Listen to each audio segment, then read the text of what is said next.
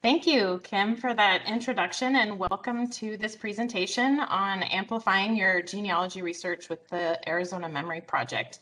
My goal today is to help you realize the potential that the Arizona Memory Project has in assisting with your genealogy research when you have Arizona ancestors. I'm going to give a couple little caveats here. I do have two large dogs that are many rooms away, but they're very large. So you might hear them bark because if a leaf moves, they like to bark. Also, we have cats that like to run around, and you can see one right here. So if you're a cat fan, there's one for you to look at there. Moving forward with the presentation, I do tend to call the Arizona Memory Project AMP for short. So just to clarify that, in case there's any confusion about that. I won't spend a lot of time on this slide since Kim already gave a wonderful introduction, but I do work on our digitization workflows with our in-house material. So that gives me kind of a unique perspective when it comes to the items that we have on the Arizona Memory Project from our own collections. And there's a lot of material on there that I think would be very beneficial if you're doing any genealogy research about your Arizona ancestors. As mentioned, I also am responsible for the content on our social media channels. And if you don't follow us, please do. We are on Facebook, Twitter, and YouTube. We also have a blog. And I try to share items from the Arizona Memory Project in particular. So those items that we think we will find interesting, useful. It can be newspapers, it can be documents, it can be all sorts of things. This particular presentation, because none of this is proprietary, because it is a state agency information, is being recorded, and we will get it up on our YouTube page. So another reason to follow us on YouTube in the coming days. Brandy, this is Yes. Kim. We're seeing your notes as well as Oh, your slide. I didn't know if you meant interesting. for us to read No. along with you. Let's try something else. Let me turn the presenter view off. That looks good. How about that? Is that better? That's perfect. Perfect. Thank you. Okay. Sorry about that. Okay, let's skip ahead. So just to kind of give you some information about the State of Arizona Research Library, we are a part of the Arizona State Library Archives and Public Records. Think of us as a branch of the state library. There are several other branches, including the archives. And the division of the Arizona State Library Archives and Public Records is part of the Secretary of State's office. So essentially, we are overseen by the State Library, Holly Henley, and also the Secretary of State, Katie Hobbs. We are located at the Polly Rosenbaum State Archives and History Building, and that is at 1901 West Madison Street. It's just southwest of the state capitol on the other side of 19th Avenue. And that is also where our reading room is, although it is currently closed for the pandemic.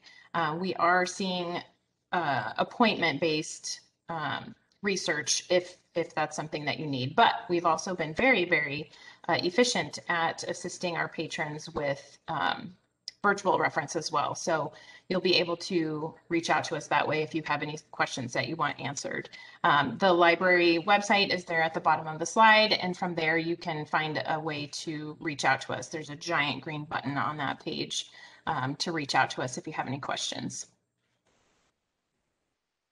So just a couple of objectives that I had for today. I want to give just a general overview of what the Arizona Memory Project is, and then I'm going to highlight some specific items that I think you would be interested in as genealogists. And then the second part of the presentation is going to be providing some search techniques, how to use the Arizona Memory Project and search for the items that you or the ancestors that you're looking for. We recognize that there are a lot of limitations to the Arizona Memory Project, and there are some tricks to searching it effectively. And that's kind of what I want to show you guys today.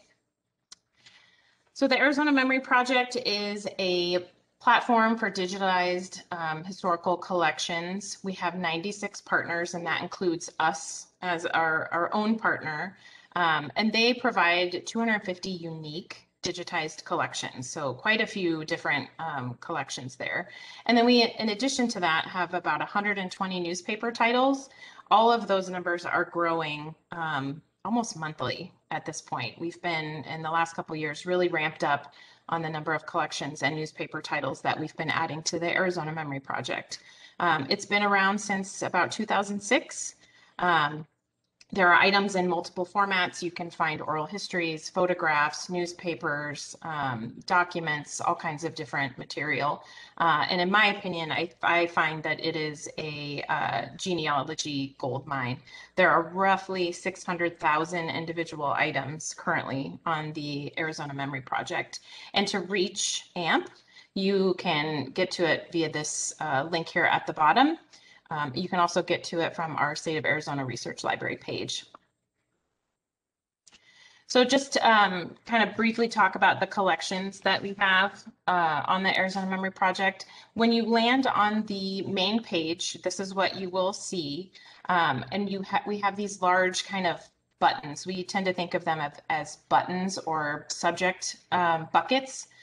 And if you are interested in just looking at photographs, you would start here. Maps, you could start here. So this is just a general get started page. On the next slide, I'll kind of show you a way to find all of the collections here. So I just have a couple videos on some slides to kind of navigate you through the website. So again, these are kind of our main topic buttons. If you were to click on one, it takes you to a directory of the collections that are tagged with that particular subject. So in this example, Arizona History and Culture. So these particular collections, if you scroll down, will be in alphabetical order. And then you can click on another subject if you wish to look at the photographs. And again, these are all of the collections that are tagged with with a photograph, meaning that the collection is based in photography or photos. If you want to see all of the collections that we have, there's a different way that you can do that. And the collections contain things like books, documents, again, pictures, we have court records, we have yearbooks, directories, and then we have a lot of collections that are mixed in nature where they might have photographs and other material. So to see all of the collections, you'll use that menu button in the upper right and go to Collection Directory. And this is where you'll find all of the collections that we have. We've also tagged collections with smaller, more precise subject headings, which you saw there at the top. And when we click on the ones tagged with women, you'll find collections that are focused about Arizona women. And then you can see additional browse topics there at the top. And then the rest of the page is all 250 collections in alphabetical order. So if you're looking for something specific, sometimes the easiest thing to do is maybe like an F3 search on this page. That's usually how I do a quick search of the collections. If I'm looking for, something about Tucson, I might hit F3, which will pop up a search box for that page and find all the times that the word Tucson is used in our collections. So we, again, as I mentioned, have 96 contributors. Those include museums, libraries, both public and academic. We have archives, different organizations and foundations, cities, counties, and state agencies, private businesses. And just in the last year, we've started working with some private collections that were kind of curated by maybe family members over the years. And I'll talk more about that in a slide a little bit later. To see the full list of contributors, again, you'll go to that menu in the upper right and click on Contributing Institutions. And these are all of the partners that we work with. They are also listed in alphabetical order, and you can see that in addition to information about them are the list of collections that they have submitted to be included in the Arizona Memory Project. The other way that you can find a contributor is by going to the contributor map. And this is a map that we've created that you can use to search for collections by a geographic area. So if you're looking for collections out of Prescott, you can zoom in on that area. And when you click on one of those icons, it'll give you information about the partner and also provide information on the collections that they have submitted to the Arizona Memory Project. So just another way to kind of look through the partners that we have in a geographic sense. So let's get to the fun stuff of talking about the genealogy resources that we have. This is an image of just a very small example of the materials that we have. And today I just kind of wanted to focus on things like our brand books. We have lots of directories, government documents, newsletters, newspapers, periodicals and magazines, and then also yearbooks. This doesn't even hardly touch the number of items that we have on the Arizona Memory Project that I think genealogists would find useful, but I wanted to really focus on these things because I think this is kind of where we shine. So livestock brands, if you're not familiar, are brands that a rancher had to register with the state, and it's by law that they have to register the brands and the ear tags that they used as part of their cattle business. We have brand books on the Arizona Memory Project from 1898 to the present. There are some big gaps in there, so just be aware of that. But everything that we have on our physical shelves is now on the Arizona Memory Project. So there isn't anything outstanding that has not been digitized. These, I think, are good for genealogy purposes, if for nothing else than to just see what the brand looked like maybe for an ancestor. But you also get information such as the address of the ranch or the person who had registered the brand. You might also get information about a partnership. So this example here at the top is for E. Brown. His father was Edwin Brown, who owned DC Ranch in Scottsdale.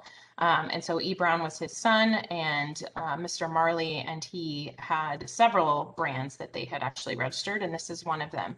So you see an address where this brand was registered, which, if you're familiar with Phoenix history, is around the stockyards area, which is kind of interesting. And then just another example here at the bottom, we can see two brands. This is from the 1898 livestock brand book for the Babbitt brothers, and they have lots of different registered brands, but this is just two of them.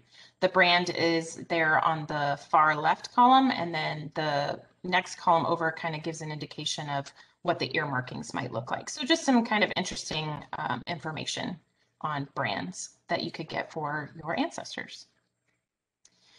And as genealogists, you guys all know the value of city directories. We worked with Family Search in 2019 and up through about a year ago when everything shut down for the pandemic, and getting hundreds of city directories across Arizona digitized, and being sent home during the pandemic gave us the opportunity to get all of these uploaded to the Arizona Memory Project. So currently, from our own collection, we have directories from 1881 to 1964. These include business directories, personal, individual directories for the citizens of the city, farm and ranch directories like the one that you see here. And some of our directories also include information for neighboring states or even larger cities nearby. I know we have one directory that includes some businesses out of El Paso, Texas. So even if your ancestors lived Arizona adjacent, you might find some information in some of those directories. There are some directories outside of our own collection. I know Flagstaff, I think it was Flagstaff Public Library submitted a collection several years ago of Flagstaff city directories. So this is an example of the information that you would find in a city directory, and this is the 1918 Phoenix City Directory. And in here you can see we have Frank and Tilly Luke, and then their son Frank Jr. and their other son Edwin. And both Edwin and Frank Jr. were in the military, which is what the mark of that flag means. And 1918, as many of you probably know, is the year that Frank Jr. Would have been killed in action during World War I. So it's interesting to see his name in the 1918 Phoenix City Directory. And then we also have other directories, not just city directories. A lot of these are going to be in our state documents collection and also in our Arizona collection. So this is a directory of Arizona contractors from 1967 through 1968. Other directories we have would be for other state agencies or state boards. Schools and universities often had directories, and also for associations and clubs. And this is just an example of the information within that Registrar of Contractors directory. You can see not only is there business names, but sometimes there's a personal name as well. So you could find both types of information in here, as well as an address, a license number. There are also businesses listed in here that are not from Arizona, but were licensed in Arizona. So again, if you have ancestors that are in states adjacent to Arizona, this might be a good place to look. So our government documents, I think, are a much underutilized resource when it comes to Arizona genealogy. There are tons of different documents that have names and addresses and personal information in them that a researcher would find useful. Again, those directories that we just talked about, but we also have licensee lists. This is an example of a licensee list in the upper left. This was a list of registered nurses. I can't remember exactly what year it was. It might have been from the 60s. So registered nurses, including their address. So this provided some good information for genealogists. We also have membership lists, transportation studies, which is not something that most people would think to look at for genealogy information. This image in the middle on the bottom is for a transportation study out of the city of Sahuarita. And this is just one of the documents in that study, which is a membership list. It's a list of people who attended meetings related to that transportation study. And not only does it provide information about their title, how they took part in the study, but also who they worked for and a phone number. And sometimes these lists include members of the public who actually attended some of these meetings too. And then we have reports, so things like annual reports and newsletters also, which we'll talk a little bit more here in just a second. But some of these other documents that we have up in the upper middle, this is a directory of students that were attending the University of Arizona in 1880 or 1898 and 1899.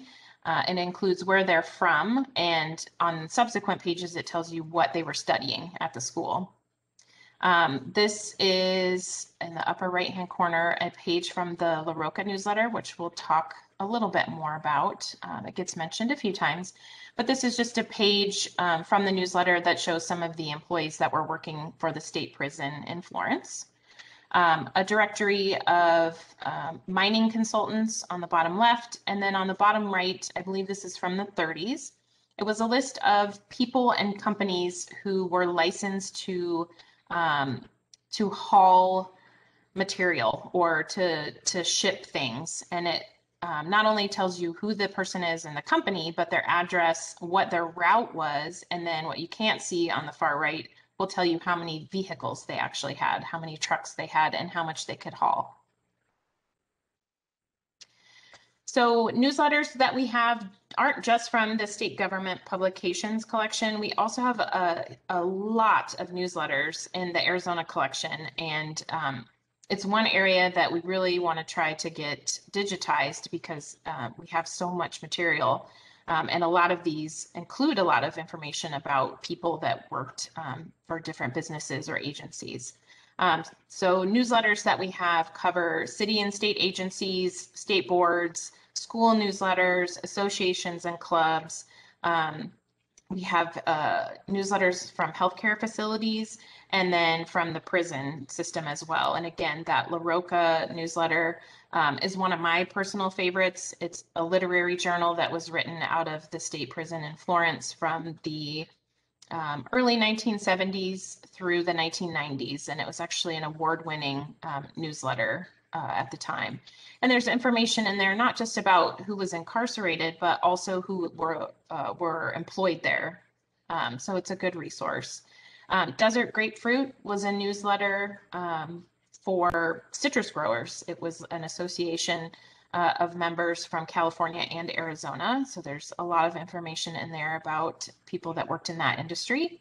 The Newsbeat newsletter was a Department of Transportation employee newsletter. So it was specifically for the employees of the department. I'll talk about that a little bit more in just a second. And then On the Slab, which we'll talk a lot more about in just a second, was a newsletter.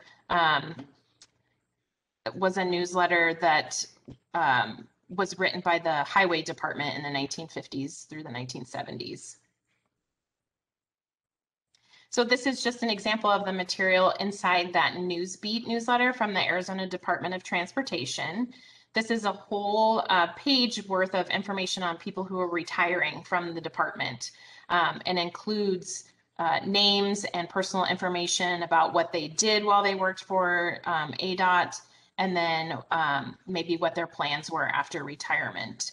One thing I want to point out, because we'll talk a little bit about searching for names later, is to note how the name is written in this newsletter. A lot of them have first name, middle initial, and last name. So just keep that in mind as we move forward. So another newsletter that I find valuable for genealogy purposes was this newsletter that the Highway Department started publishing in 1952 that had the very unfortunate name of On the Slab. And the newsletter was written as a way to keep track of statistics when it came to traffic fatalities across Arizona. So you can imagine why On the Slab is such a insensitive title. The title did change in the 1960s, I believe it was, to an even less sensitive name of Arizona Safety Statistics. But regardless of the horrible name that they chose, there is a lot of genealogy information within this newsletter. This is an example from November 1954, and as you can see on the bottom, it lists that a passenger was killed and in what county and kind of the circumstances of that accident. When the newsletter moved into, I believe it was the 1956, it actually started listing the person's name that was killed in the traffic accident. And this particular example is just a way that we've used this newsletter to kind of tie stories together. So at the top is a news article from the Papago Indian News, which is a newspaper that we digitized and is on the Arizona Memory Project. And in it, it talks about Leonard Dolores, who was visiting his wife at Sells, or on his way to visit his wife at Sells, Arizona, and was in a traffic accident and was killed outside of Gila Bend. And it actually gives us the date of August 3rd. And this newspaper was from September of 1957.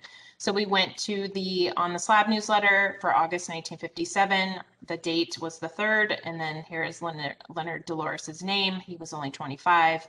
And then it tells you kind of exactly where the accident occurred. So 10 miles west of Gila Bend on US 80. So, you know, the number of materials that we have on the Arizona Memory Project kind of lend itself to verifying other information that we have or that you might have found maybe in a newspaper or something like that. Our newspapers are another area of the Arizona Memory Project that we take great pride in. Of the 600,000 items that are on the Arizona Memory Project, about 500,000 of those are newspaper pages. Again, we have about 120 titles. We cover 3 different languages, Spanish, English, and we do have 1 Navajo paper also. All counties are now represented by at least 1 newspaper. And then we also have the collections broken down into special collections and decades. Our newspapers cover the years 1859 through 1989. 1859 is the year the very first newspaper in Arizona out of Tubac. And then 1989, we just uploaded for Women's History Month. It was the Arizona Women's Voice, which was a newspaper out of Phoenix, written for women and was published by women. So that was one we just finished this month. So to look at our newspapers, you just click on the Arizona Historical Digital Newspaper button. And this takes you to a complete directory of all of the newspapers that we have. And you can browse by location, special collection, or by decade. And if you scroll the rest of the way down, all 120 newspapers are listed there in alphabetical order. And then clicking on the link will take you to the actual newspaper. But if you wanted to look at, say, military newspapers, you would just click on that button and it will take you to all of the newspapers that we have tagged with the military tag. So these are newspapers related to military installations around Arizona. One thing to note also, the way our newspapers get digitized is typically through a grant with the Library of Congress and the National Digital Newspaper Program. But not all of our newspapers are digitized that way. So I've seen some mention of Chronicling America in the chat during the previous session. If our newspapers were digitized with an NDNP grant, then they will be on Chronicling America. If it's a newspaper that we digitized on our own, which is what we've been doing for about the last year, they will not be on Chronicling America. So if you're just going to Chronicling America and not finding what you're looking for, I suggest you come back to the Arizona Memory Project, because you're going to find a lot more Arizona newspapers here than you will on the Arizona Memory Project or on Chronicling America. And just like with city directories, I don't have to tell you guys how important yearbooks are for genealogy research. This is another project that we worked with Family Search on. We digitized some of our yearbook collection, and we now have yearbooks online from 1903 through 1987. The 1903 yearbook is a University of Arizona yearbook, and the 1987 yearbooks we have from both Phoenix and Tucson. There are lots of gaps in some of those as well, so not every yearbook for every year for every school is online. But this includes colleges and universities, high schools. I believe we have at least one junior high school out of Tucson on here. And then there's also yearbooks across the Arizona Memory Project that are for associations and clubs as well.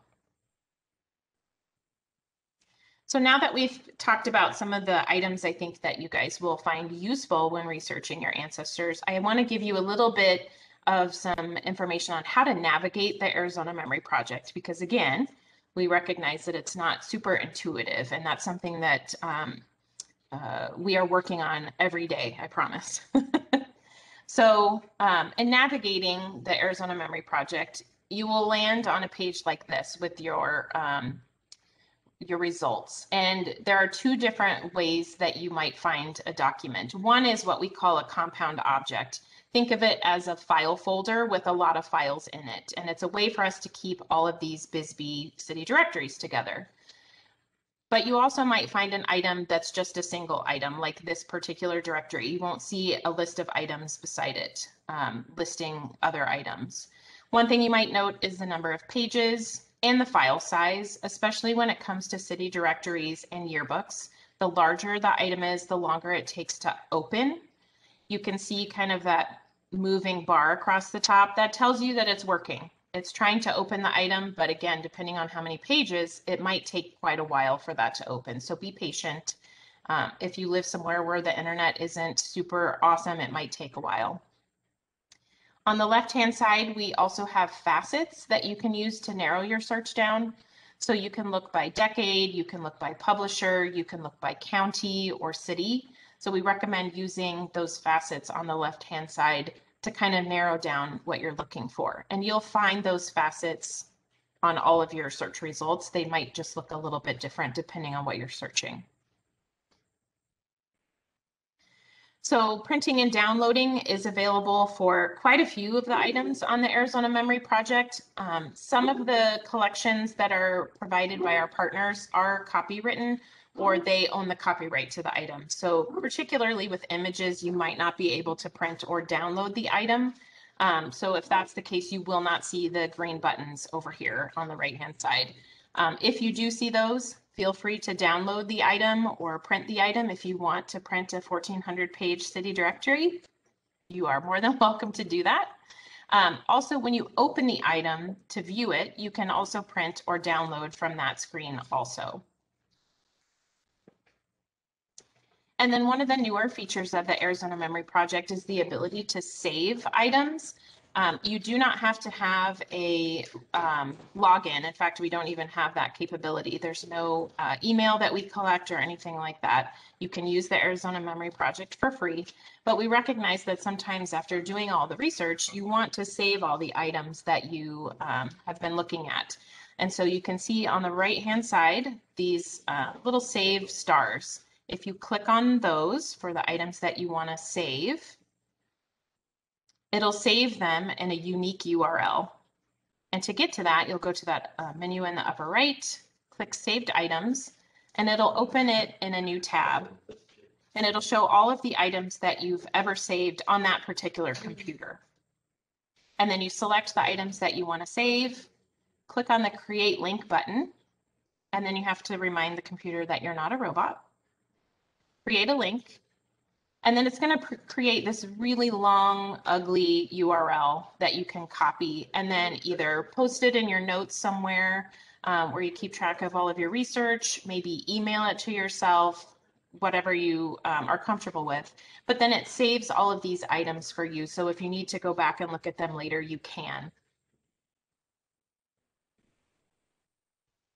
So before we talk about searching AMP and the different ways to do that, just some things I wanted to point out. And I think most of you guys are familiar with OCR, or optical character recognition, and the limitations that it has. We are relying on a piece of software to read the documents that we've digitized and create this text transcript.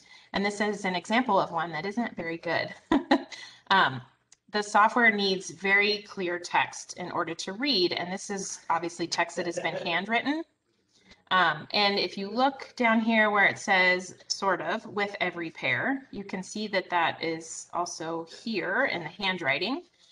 So you can tell that the text isn't that great in comparison to the actual document. So just keep that in mind, and we'll touch on that in a couple more slides.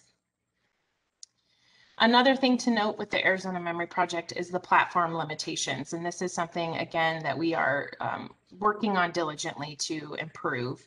Unfortunately, in the transcript field, there is a limitation of 128,000 character limit.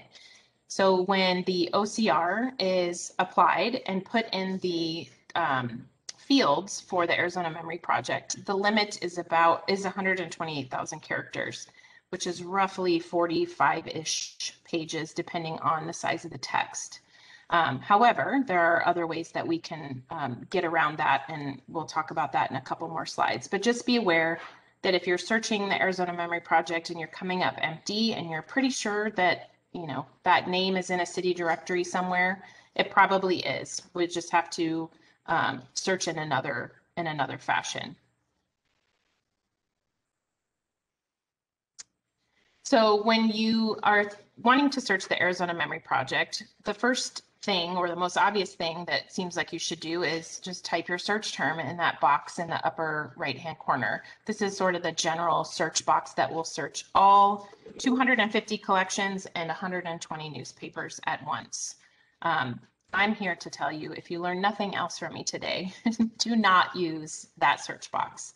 It's very tempting because it's right there on the main page, but don't use that search box or you'll be very disappointed in the results that you get. Instead, click on the advanced search button below it, and that's going to take you to the advanced search page. This is where you're going to be able to really direct how you want to do your searches. So in the top of the advanced search, this is where you can select what collections you want to actually search. So if you just want to search the yearbooks or just want to search a certain newspaper title, you can do that in this area here. You will have to click the Show All button to get the full list of all of those collections, and I'm warning you that that includes the 250 collections and the 120 newspapers. So that list gets very, very long.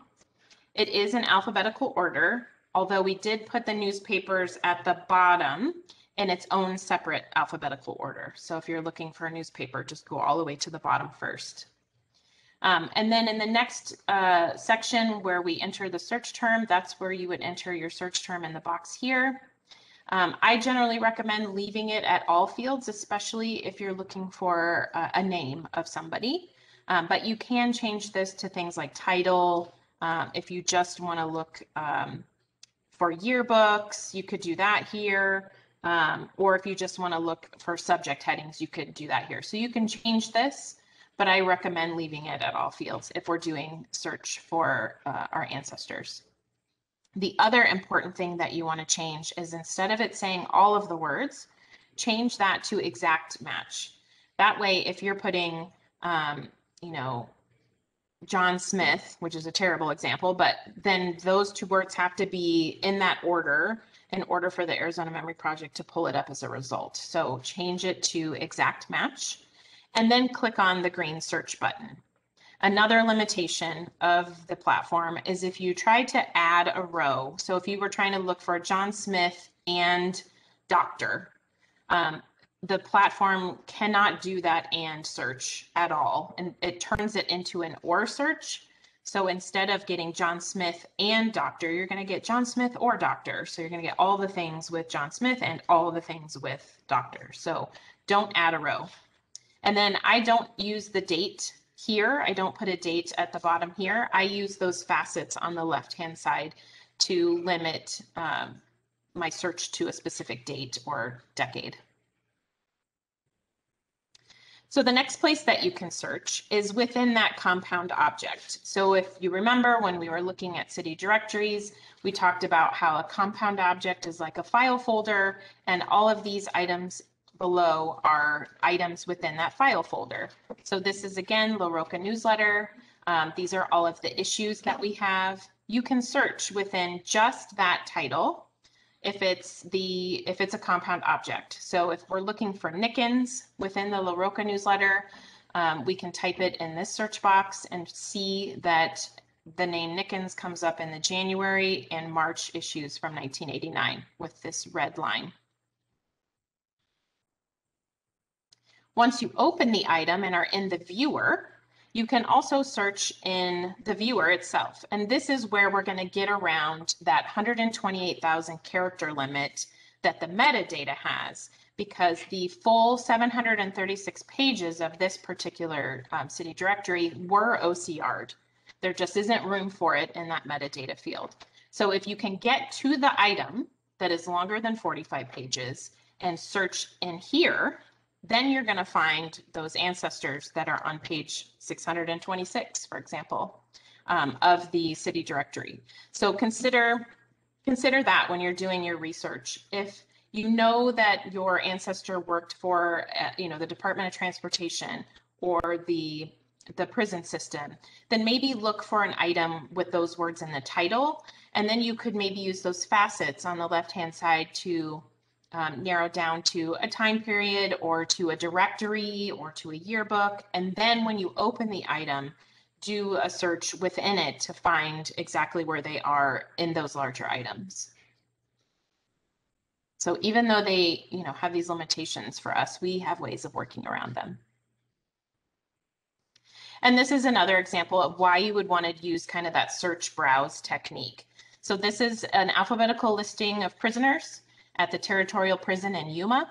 I believe the year was 1895 through 1897, if I remember correctly. And you can see that the OCR on this particular item is going to be good to a point. So the area where the ink is kind of fading is not going to OCR very well. And so we would hate for someone looking for William Arnett to miss out on this document because the OCR just isn't that good on that document. So this is where you might think, he was a prisoner at Yuma Territorial Prison. Let me find documents on the prison and see if we can find a list of prisoners. And then you can scroll through the item itself and find what you're looking for. So wanted to talk about how to search for names, since that's typically how genealogists are looking for information on their ancestors. So if we're in the advanced search section, and we're looking in all of the collections, and I want to look for someone whose last name is Tyson. Well, that didn't work. It jumped ahead on me. Sorry, guys. And also switch to exact phrase. I'm going to get 177 results, which isn't a lot given that there's 600,000 items, but it's still a lot for you to have to go through one by one and find the use of the term Tyson. If we try to search by last name, comma, first name with an exact phrase, we get 0 results on that. And that is in this particular instance. There are documents on the Arizona Memory Project where names are listed that way. We just saw one with that UMA directory. So still try searching this way because you might find something you wouldn't find otherwise, but just know that not everything is going to be listed in this last name, comma, first name format.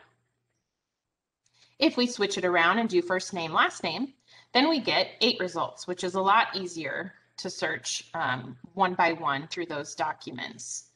And then if we throw in a middle initial, we get an even more exact result with just 1 record. So consider that when you guys are searching for names. I know most of you probably know this trick anyway, but it's worth reminding everyone that names are not always listed the same way in every document. For city directories, it's often last name and first name without the comma. And this particular platform will use the comma in its search results. So you might try using last name with no punctuation and first name as well. So just some ways that you guys can help us improve the Arizona Memory Project is assist us with some OCR correction. Again, this is an example of an important genealogic document that we don't have time to transcribe. We do have, my mom actually will help us occasionally with transcribing some documents that we feel are important for genealogists, but we don't have time to find all of those out there. And you guys will probably come across those faster than we will. So if you find a document that you think could use some improved OCR or transcribing, feel free to do that if you want. You don't have to, we're not asking to, and there's not an easy way to do it in this platform. That's another thing that we are working on improving in the future. But the easiest way would be to just send us an email with a link to the item that you are transcribing, and then just send us a plain old Word document with the text. It doesn't need any formatting or anything, just a Word document, and then we can replace that transcript field with what you provide for us. So if you do that, that would be awesome and helpful for your fellow genealogists. Another way that you can help us is with material donation. It's not something that we do very often, but this came up recently and provided us with some really cool stuff. We had someone whose family member recently passed away, and they had worked at the Arizona Biltmore in the 60s. And they gave us about 12 items that had been saved over the years, including this, which was the wine menu from probably 1959, 1960, somewhere in there. So we digitized those few items and put those on the Arizona Memory Project because they're really fascinating. There's some menus and other things that were provided. So if you've collected things like that, reach out to us and we can talk about whether that's something that we collect. All of our collections have very specific collection development policies, so we might not be able to accept all things, but it is something that, you know, if you have a box of stuff that you've been saving and don't know where to take it to, contact us and we'll see if that's something that we can collect. It doesn't mean we will get it digitized right away. This one was really a bunch of small items, so it was really easy to do quickly. But again, reach out to us if you have some stuff you think might be of interest. And then another way is to become a partner with us. I mentioned earlier that we've just now started working with families or private individuals with their collections, and this was the first one that we did. It's the Silver Spur Ranch from the Sprague family collection. Their ancestor, their grandfather, created this ranch, this resort ranch down near the Chiricahua Mountains, and they had guests there and, you know, took them on horseback rides and all kinds of things. And over the years, they had collected all of these photographs and ephemera and menus and things like that. So they turned them into this collection that they shared with everyone in Arizona. so that they could all see that. So if you have stuff like that that is important to the history of Arizona and you want a place to showcase that stuff, we can do that for you. Just contact us about what it would be like to become a partner with us. We are not a preservation solution. So if you're looking for a place to preserve your photographs and throw away the physical format, that's not what we are. And we don't save the JPEGs and all that stuff. We're just a place for you to showcase that stuff. But definitely reach out to us because we would love to partner with families more. We know there's a lot of stuff out there that may not ever get found otherwise. And that's kind of all I had. It's a lot of stuff. Went through it pretty quickly, but I appreciate you guys all being here, listening to me talk about the Arizona Memory Project, which I'm very passionate about. If you have any questions, feel free to reach out to me at my email or the Arizona Memory at AZ Library email. That's the best way to reach me since we're not in the office full time just yet. So try not to give me a call because I don't check my voicemail very often. Sorry. And then also the URL there is a way to reach all of the librarians at the library. You can send us a question there and we can answer that question for you there. So thanks, everybody. Well, interesting talks. I made a lot of notes and you have a lot of questions. Awesome. And that. So the first one that came in was the question about smaller newspapers or Yes. smaller communities. Thank you. I actually even wrote a list during the last presentation. So some of the smaller towns that we have, I did a quick glance. The one that really stands out to me is from Ray, Arizona. And if you're familiar with mining history in Arizona, that city no longer exists because it was swallowed up by, I can't remember the name of the mine, but it's near Kearney. The city no longer exists because it's down at the bottom of an open pit mine. So we have the Arizona Copper Camp, which was a newspaper from there in the 20s, I believe. We have several newspapers out of Clifton, Safford, Globe, Florence, Parker. We also have several newspapers from tribal communities. So not just cities, but the Papago Indian News is out of Sells, Arizona. We have some out of Tuba City. So we have a lot of smaller city newspapers. And that was a focus that we've tried to have in the last couple of years, is getting those. Everyone wants the Arizona Republic because of the coverage that it had, but these smaller city newspapers are equally important. So. Okay. So the next one, and you kind of touched on this, the question was asked about someone has a postcard collection from 1907 to 1925, and they're looking for a place to preserve it. It's not her family. So even though there's Arizona materials, is this something you want to look at, or should I refer them? There is a site that does nothing more than preserve postcards, the front and the backs. Yeah, and we do the fronts and the backs also. We have quite a few postcards, not just from our own collections, but from, we have partnered with the Postal History Foundation out of Tucson. Okay. They have lots of postcards also. I would say just reach out to us and let's talk about what you have, and then we can go from there. Okay, so they will reach out to you. Okay. I had another question about the items free use or copyrighted, and I kind of responded saying, well, they're free for us to use, but if you're going to use them other than personal research, you should always still get permission to use that. Is that your philosophy, that if they find something on your site and they're, say, publishing a book and they want to use a couple images, they should write back to you? That would be the best thing to do because, all of our stuff for the most part is out of copyright, or it's a state government publication, meaning that it's free to the public. So the best thing would be to reach out to us. We do have people that want to use materials that come from our partners. And in that instance, we are not allowed to authorize that stuff. We would get you in contact with somebody from that partner institution. So if there was a photograph or something that you wanted from another partner of ours, we would get you in touch with that person. So just start by reaching out to us. The azmemory@azlibrary.gov email would be the easiest place to start. And then we can either approve that ourselves or give you the correct person to do that. Okay.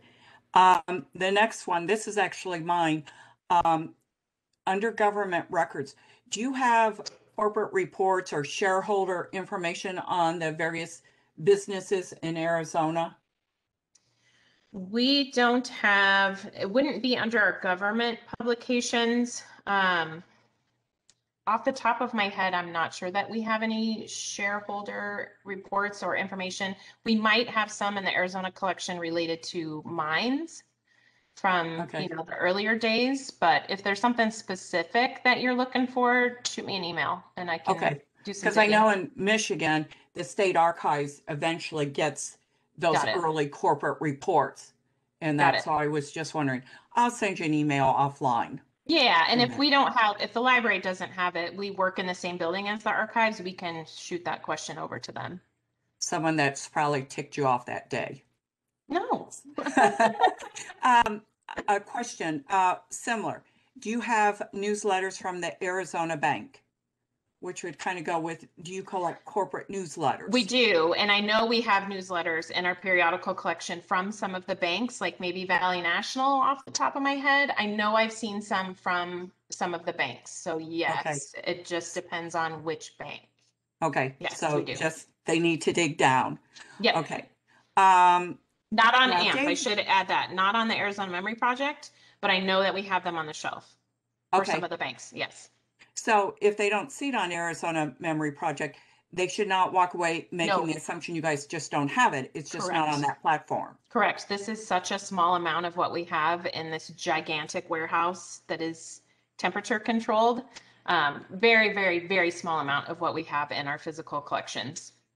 So you guys can't wait until we just flood back into the library to drive you guys nuts. We can't wait. All right. The next one. David mentioned there was a question about mining with such a large industry in Arizona. Do you have industry publications for that industry?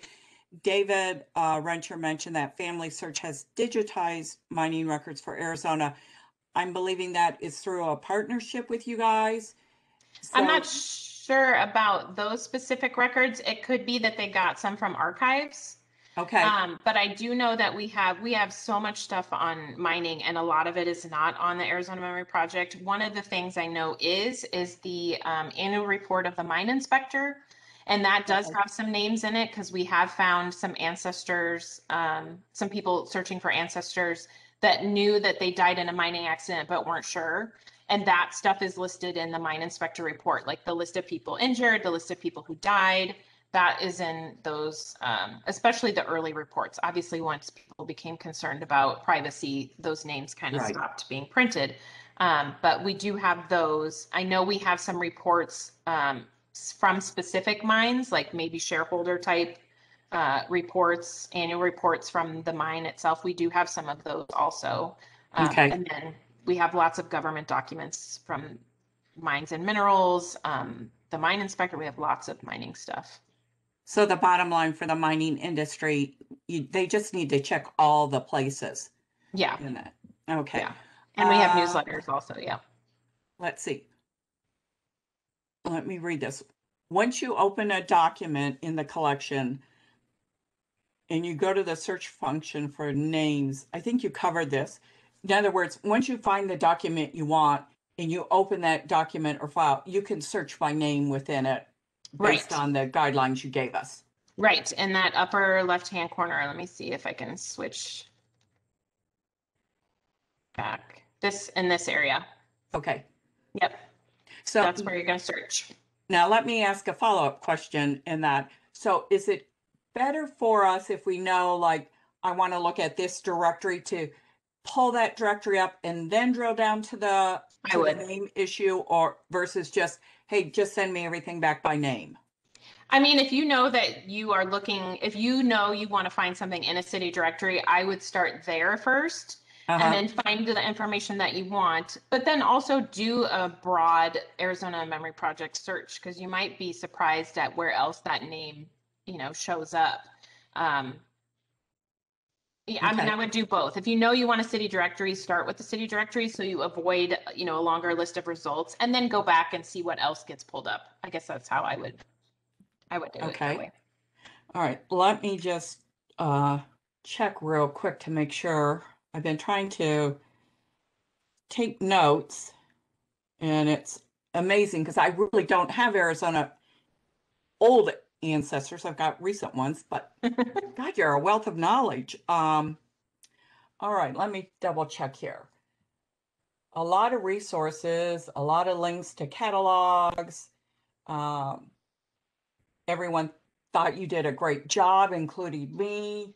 And Uh, also, the handout that I provided has links to some of these specific things that we talked about, but additional things also that I didn't have time to go over. So definitely start using those, using those resources.